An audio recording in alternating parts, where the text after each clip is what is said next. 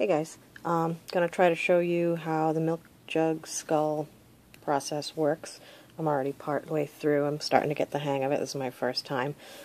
So, got my heat gun and going to work right on this eye socket here. Gonna just go ahead and concentrate some heat on there.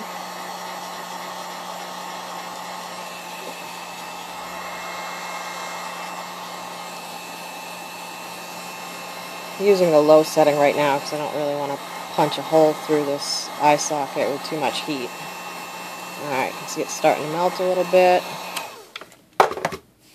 Take a damp sponge and just press right in there.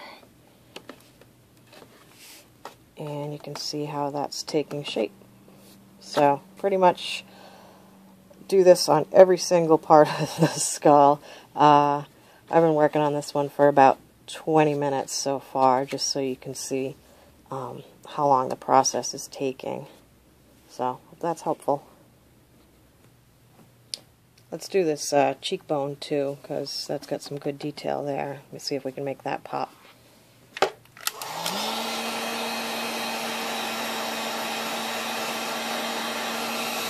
I'll switch back to the high heating because it's a little faster.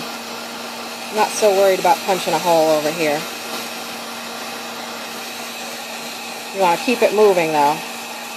That's for sure. Alright. Well. And let's just dig that right in there.